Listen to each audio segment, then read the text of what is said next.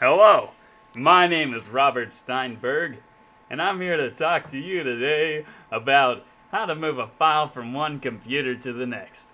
And I'm extremely excited today because my friend Sean shared a secret with me that I never knew. And that's how to move a file from my laptop to my desktop using a USB mouse. Now, isn't that exciting? Okay, and I'm going to show you how to do that. So you can't use your pad, you got to use your mouse. Well, what you got to do is scroll over the file, right click, and click copy. Okay? Now, you unplug your mouse from the one computer, plug it into the next, and then you right click on the desktop of the next computer and click. Oh, it's grayed out. What's up with that? I better try that again. I'm not sure if Jean was...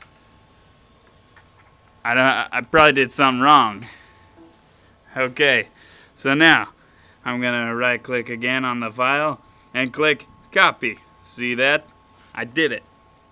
Unplug the mouse, take it, plug it into the next computer again, and I'm going to try again, and it's grayed out. Okay.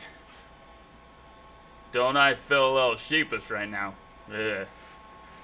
Anyway, I'm gonna do a little research on this subject, and I will get back with you as soon as possible. Alright, thank you for watching this HowToDoers production of how to move a file from one computer to the next.